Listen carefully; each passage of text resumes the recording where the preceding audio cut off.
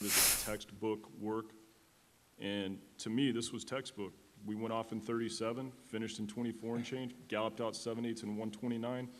I mean, this is a horse that had worked 5/8 a little too fast for me at Belmont in 58.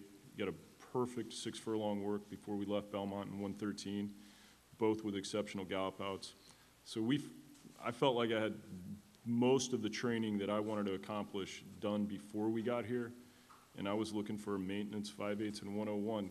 I think everyone gets here and gets a little excited and flat out works in 46 and change, and everybody wants to see the fastest work.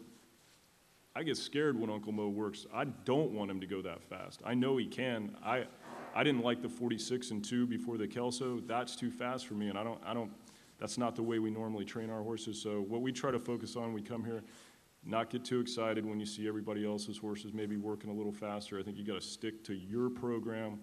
What works for you year round should work in these big races as well. And the main thing we were looking for was a good maintenance 5/8, good gallop out. Don't do too much. Let's leave something in the tank for the race.